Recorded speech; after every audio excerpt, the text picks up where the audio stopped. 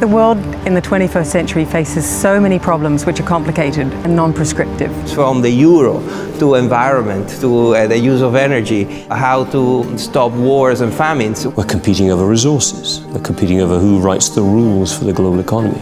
But at the same time, we have a world of hyper-interdependence. The future of one country is completely linked to the future of the next.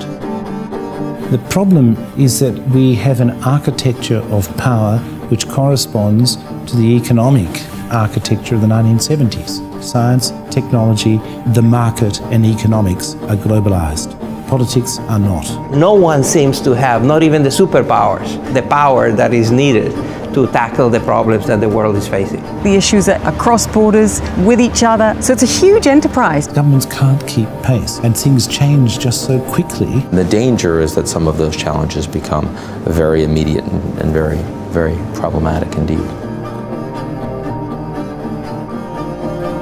What are the new sorts of models that we can think about that will allow for the provision of public goods going forward? We need to think holistically. Get a more global perspective on problems and get a perspective from different points of view, from the private sector, from government, from academics, from think tanks and activists. Business, science and technology, media, they all have a seat at the table when decisions are deliberated on. It comes down to collaboration. There's no one company, no one country, no one NGO or university that has all the answers.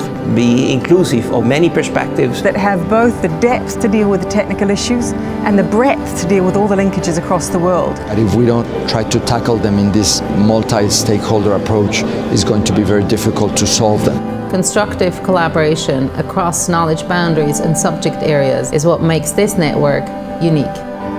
We know what the world's most pressing challenges are. We have the opportunity to jointly shape the global agenda.